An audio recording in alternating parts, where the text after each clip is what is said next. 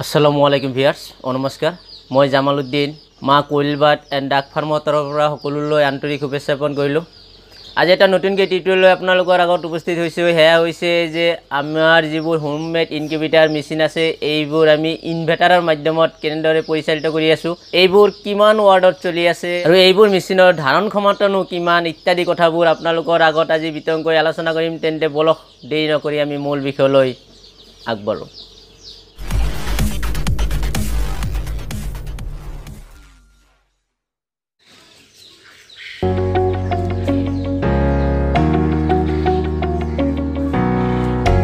No entry, so it is our machine Goria, Bahira, Homolo Nidu, Kiano, Bahira Seta Hovare. Yate Ami Pualibur brooding Kora Logote Haskuru. The Bondokol. ইতিমধ্যে জনাইছিলো যে প্ৰথম অৱস্থাত আমাৰ এটা homemade round যেটো incubator machine আছিল হেতু আমাৰ নিজৰ থকা ৰুমতে বহাইছিলো তাৰ পৰা আমি দুটা বনালো তাৰ পৰা তিনিটা এনেকৈ আঠটা পৰ্যন্ত বনাইছিলো আৰু বাকি দেখিলো যে আমাৰ হেইবোৰ ইনকিউবেটৰ মেচিনৰ জৰিয়তে এই সৰু ৰুমটো ফিল আপ হৈ যায় ফিল আপ হোৱাৰ পিছত আমাৰ হেইকেটাত মানে যথেষ্ট ঠাইৰ অভাৱ হয় যাৰ বাবে মই কি কৰিলো এটা যেটো পিছপিনে থকা এটা ডাঙৰ ইনকিউবেটৰ মেচিন বনালো এতিয়া চালো যে ডাঙৰ ইনকিউবেটৰ মেচিনটো আমাৰ যিখিনি হেছ হয় যিখিনি আমাৰ কণী আছে এইখিনি কভাৰ নহয় তাৰ পিছত আমি আৰু এটা কোয়েল বাটৰ কাৰণে মেচিন ইতিমধ্যে সেট দিছো ইতিমধ্যে দেখা গৈছে যে এইটোৱে কভাৰ কৰিব নোৱাৰে এতিয়া আমি আৰু দুটা আজি আপোনালোকক দেখাম আৰু দুটা ইনকিউবেটৰ মেচিন ইতিমধ্যে ৰেডি হৈ গৈছে প্ৰায় 90% কাম হৈছে বাকি 10% কাম বাকি আছে আপোনালোকক দেখাম আমি এইটো ৰিজাল্ট নো কি আৰু এইটোৱে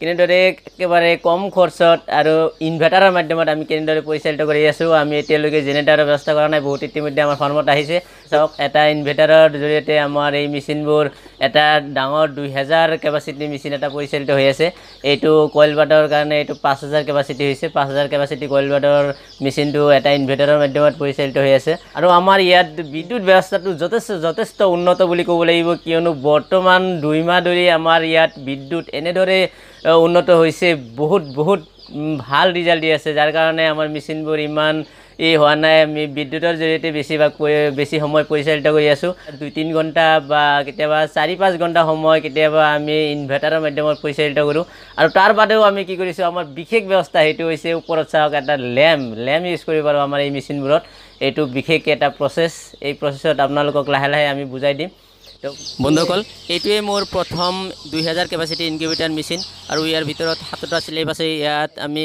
বতাচৰাইৰ কণী লোকেল মুৰ্গীৰ কণী আৰু লগতে হাঁহৰ কণী একেলগে হেচ কৰি আছো আৰু এই মেচিনটোৰ উচ্চতাটো হৈছে 4 ফুট আৰু প্ৰস্থটো হৈছে 4 ফুট আৰু ইয়াৰ ইপিনৰ বহল হৈছে 2 ফুট আৰু হেই ৰেংকতে আমি আন এটা মেচিন বনাইছো এইটো অনলি বতাচৰাইৰ বাবে বনাইছো ইয়াৰ ভিতৰত 8টা স্লেব আছে আৰু ইয়াত 5000 কেপাসিটি 5000 বতাচৰাই একেলগে আমি হেচ কৰিব পাৰো এই 2000 কেপাসিটিৰ মেচিনত আমি 452 মডেল যেটো সাৰ্কিট আছে এই সাৰ্কিটটো আমি ইউজ কৰিছো এটো ভাল ৰেংকৰ সাৰ্কিট ইউজ কৰিছো কিয়নো আমাৰ মেইন উদ্দেশ্যটো হৈছে যে আমি ইনভাৰ্টাৰত এই মেচিনটো পৰিচালিত কৰিম আমি XM18 ডি এইবোৰ কন্ট্ৰোলাৰ ইউজ কৰা নাই কিয়নো ভোল্টেজৰ কথা আছে এই মেচিনটোত 4টা বাল্ব ইউজ কৰা হৈছে তাৰে দুটা হৈছে 100 ওয়াটৰ আৰু দুটা হৈছে 60 ওয়াটৰ তেনেহলে চাওক কিমান ভোল্টেজ আছে আৰু যেটো সাৰ্কিট ইউজ কৰিছে এই সাৰ্কিটে 12 ভোল্ট এডাপ্টৰ জৰিয়তে পৰিচালিত হৈছে আৰু ইয়াত যেটো ফ্যান ইউজ কৰা হৈছে এইটো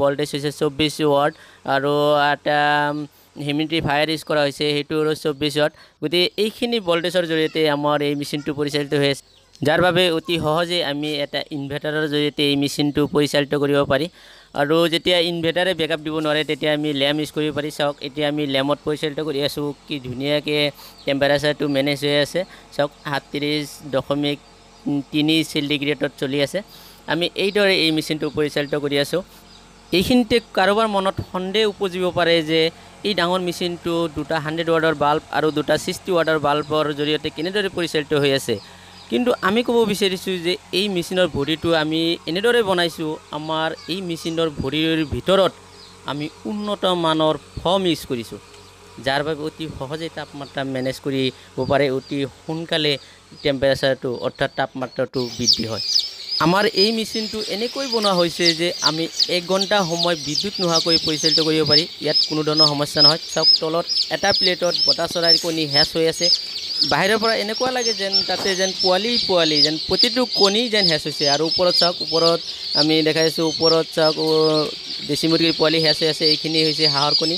আমি এই মেচিনটোত আমি পুনৰ কৈছোঁ যে আমি একেলগে হাঁহৰ কণী, দেশী মুৰ্গীৰ কণী লগতে বতা চৰাইৰ কণী একেলগে হেচ কৰিব পাৰোঁ। ইয়াত কোনো ধৰণৰ সমস্যা নহয়। ইয়াৰো কিছু ষ্টেপ আছে যে আমি নতুন কণী ক'ত দিব লাগে, পুৰণা কণী ক'ত দিব লাগে, এইখিনি আমি ষ্টেপ বাই ষ্টেপ আমাৰ এটাৰ পিছত এটা তথ্য আপোনালোকলৈ শ্বেয়াৰ কৰি থাকিম। চাওক ইয়াত আমি এনেদৰে পৰিচালনা কৰাৰ ক্ষেত্ৰত আমাৰ কোনো ধৰণৰ এতিয়ালৈকে সমস্যা হোৱা নাই। আমি নতুন প্ৰচেছত আগবাঢ়ি আছোঁ, কিয়নো যে আমি নতুন প্ৰচেছ আৱিষ্কাৰ কৰিব নোৱাৰিলে আমাৰ যিটো আমাৰ সৰু সুৰা ফাৰ্মাৰৰ বাবে এইটো এটা ডাঙৰ সমস্যা হ'ব। কিয়নো যে আমাৰ নিচিনা ফাৰ্মাৰ এজনে 2000 কণী একেলগে যোগাৰ কৰাটো এটা টান কাম হৈ পৰিব। যাৰ কাৰণে আমি এনেদৰে প্ৰচেছত আগবাঢ়ি আছোঁ যে আমি অনাগত দিনতো আৰু নতুন প্ৰচেছ আমি সন্ধান কৰি আছোঁ। আৰু যিটো নতুন প্ৰচেছ আমি পাম সেইটোৱে আপোনালোকৰ আগলৈ আমি ভিডিঅ'ৰ জৰিয়তে শ্বেয়াৰ কৰি দিম। চাওক ইয়াত আমি দুটা 1000 কেপাচিটিৰ ইনকিউবেটাৰ নতুনকৈ বনাই আছোঁ। ইয়াৰ 90% কাম সমাপ্ত হৈছে। চাওক ইয়াত আছে 6টা স্লেব। এই 6টা স্লেবতে ইয়াত এই মেচিনটো সীমাবদ্ধ কৰিছোঁ। ইয়াৰ উচ্চতাটো হৈছে 3 ফুট 4 ইঞ্চি আৰু প্ৰস্থটো হৈছে 2.5 ফুট। আৰু ইয়াৰ যিটো বহল, এইটো বহলটো আৰু বিভাগৰ বহলটো হৈছে 2 ফুট। চাওক এইটো মেচিনো বিদ্যুতৰ জৰিয়তে পৰিচালিত হ'ব, লগতে ইনভাৰ্টাৰৰ জৰিয়তে, লগতে আমি লেম্প ইউজ কৰিব পাৰি। আৰু আমি 3টা প্ৰচেছত ৰাখিছোঁ, কিয়নো আমাৰ কেতিয়াবা সমস্যা হৈ যায় আৰু সেই সমস্যাৰ পৰা হাত সাৰিবৰ বাবে আমি লেম্প ইউজ কৰিছোঁ।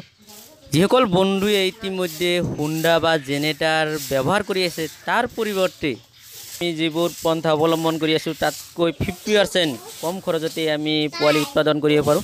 যাৰ কাৰণে আমি এতিয়ালৈকে জেনেৰেটাৰ বা হুণ্ডা ব্যৱহাৰ কৰা নাই।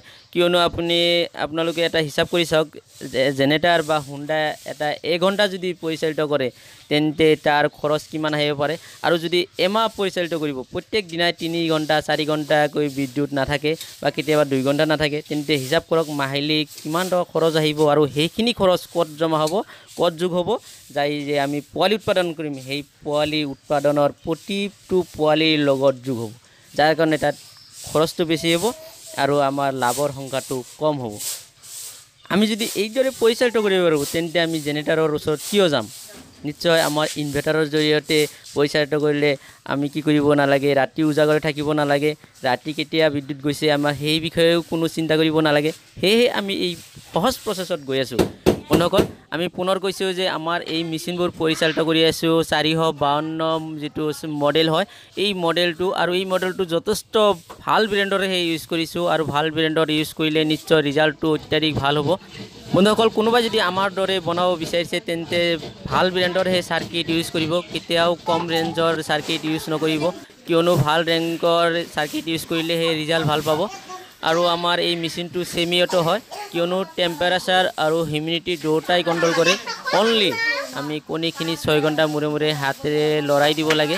যি কি নহওক বন্ধুসকল, এতিয়া আমি জাকিৰ হুছেইন ডাঙৰীয়াৰ পৰা 2 এষাৰ কথা জানি ল'ম। তো ভাইজান, আপোনাৰ পৰিচয়খিনি আমাৰ দৰ্শক বন্ধুসকলৰ আগত দাঙি দিয়ক। মোৰ নাম জাকিৰ হুছেইন, গাঁৱৰ নাম পুতলাটাৰি, post office Jarabari, district Barpeta, Assam. তো জাকিৰ হুছেইন ভাই ডাঙৰীয়া, আমাৰ ইনকিউবেটাৰ মেচিনৰ যিমানকেইটা বডি আছে এই বডিকেইটা আমাৰ জাকিৰ হুছেইন ভাই ডাঙৰীয়াই বনাই দিছে। আৰু তেখেতৰ এটা ফাৰ্নিচাৰৰ দোকান আছে, আৰু সেই দোকানৰ কাম কৰাৰ লগতে আমাৰ এই মেচিনৰ বডিবোৰ বনাই দিয়ে। আৰু আমি প্ৰথমৰ পৰা শেষলৈকে তেখেতৰ জৰিয়তে আমি এই বডিবোৰ বনাই লৈছোঁ আৰু ধুনীয়াকৈ বনাই আছে। আমাৰ মেচিনত যথেষ্ট পৰিমাণে ৰিজাল্ট পাই আছোঁ, কিয়নো তেখেতে বহুত অভিজ্ঞ হৈছে। এতিয়া বনাই বহুত অভিজ্ঞ হৈছে। যে দেখা গৈছে যে তেখেতৰ অভিজ্ঞতা আৰু আমাৰ অভিজ্ঞতা যিখিনি আমি একেলগ কৰিছোঁ, একেলগ হোৱাৰ পিছত নিশ্চয় আমাৰ ৰিজাল্টটো অত্যাধিক ভাল হৈছে না জাকিৰ ভাই। তো জাকিৰ ভাইৰ হাতৰ কামবোৰ বহুত ফিনিচিং হয়। আমি আপোনালোকক যিখিনি দেখাই আছোঁ বহুত ভাল, যাৰ কাৰণে জাকিৰ ভাইক আমি এৰা নাই। জাকিৰ ভাই আমাৰ অনাগত দিনতো আমাৰ লগত থাকিব, হয় না জাকিৰ ভাই, না কি কয়? অনাগত দিনবোৰ আপোনালোকৰ লগত একেলগে কাম কৰিব পাৰোঁ। থ্যাংক ইউ জাকিৰ ভাই আমাৰ বহুত আশ্বাস দিছে আৰু জাকিৰ ভাই এজন মানুহজন বহুত ভাল আৰু আমাৰ লগত ফাৰ্ষ্টৰ পৰা এতিয়ালৈকে কাম কৰি আছে মানে বহুত লং টাৰ্মছত কাম কৰি আছে সেই হিচাপে ভাবোঁ যে আমাৰ লগত এটা ভাল এটা সম্পৰ্ক আছে জাকিৰ ভাইক এইখিনিতে আমি ধন্যবাদ জ্ঞাপন কৰিছোঁ আমাৰ লগত সহযোগিতা কৰাৰ কাৰণে তো বন্ধুসকল এইখিনি আছিল আজিৰ মূল বিষয় অনাগত দিনত আমি নতুন নতুন তথ্য লৈ আপোনালোকৰ আগত উপস্থিত হ'ম তো বন্ধুসকল যিসকলে আমাৰ ভিডিঅ'টো চাই আছে যদি ভিডিঅ'টো ভাল লাগিছে তেন্তে এটা লাইক কৰিব কমেণ্ট কৰিব আৰু পৰৱৰ্তী কেনেধৰণৰ ভিডিঅ' বিচাৰে আপোনালোকে কমেণ্ট আকাৰে জনাব আমি সেই দিশত অগ্ৰসৰ হ'বলৈ চেষ্টা কৰিম আমি সদায় আপোনালোকৰ লগত আছোঁ আৰু যিসকলে মোৰ চেনেলটো নতুন চাই আছে তেওঁলোকক অনুৰোধ জনাইছোঁ তেনেহ'লে আপোনালোকে ছাবস্ক্ৰাইব কৰি দিব আৰু বেল বটনটো দবাই দিব কিয়নো পৰৱৰ্তী তথ্যবোৰ আমি ভিডিঅ'ৰ জৰিয়তেহে আপোনালোকলৈ শ্বেয়াৰ কৰিম ভালে থাকক সুস্থ থাকক তাৰে কামনাৰে আজিৰ বাবে ইমানতে সামৰিছোঁ আসসালামু আলাইকুম ও নমস্কাৰ মই জামাল উদ্দিন মা কোয়েল বাট এণ্ড ডাক্তৰ